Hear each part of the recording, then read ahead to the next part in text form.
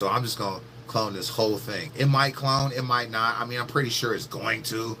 Um, and we'll see. We'll see. We'll see where we're going.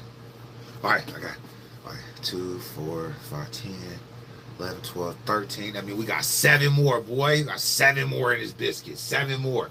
Spin this around. I'm only looking for the good. Oh. Now, the shit that be like all scraggle daggle at the bottom, I'm going to leave that just in case I can pollinate it and still pump off some seeds. I just didn't like the fact that I had that plant in there. And, bro, she just started punking everybody. It wasn't even like a... She's just punking everybody. Just punking it. Like the fucking glazed apricot gelato times Medellin punking. Just punking that shit. Bro, do you know that fucking Blue Lobster smells like fucking like some type of beautiful rose? It smells like rose petals. What is this nigga doing with his weed, bro? Yeah, I said that. To me, it smelled like a floral rose petal. Blue Lobster. Copycat genetics.